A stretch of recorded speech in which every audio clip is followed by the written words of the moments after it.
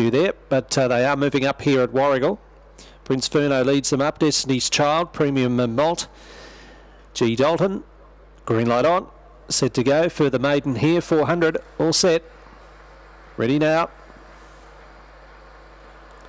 Away, Prince Ferno stepped nicely the inside. Away okay was Casper's Fantasy, and going forward G Dalton early stages. Favourite goes up towards the lead. Deeper out there was Delta's Tiara, Destiny's Child. The first corner shuffled back. Last pair were Tinker Bess and also Platinum Malt. They swing, and G Dalton the leader. Two in front, trying hard. Casper's Fantasy, then Delta's Tiara and Prince Ferno in the straight, and G Dalton nailed to the rail. There's two good scores by 3 lengths. A good go the minors. Prince Ferno the inside, a wider out Destiny's Child making some ground, and just back off those was Delta's Tiara. Further back in the race there would have been Platinum Malt back with Tinker Bess, and also Casper's Fantasy in 23 and 14.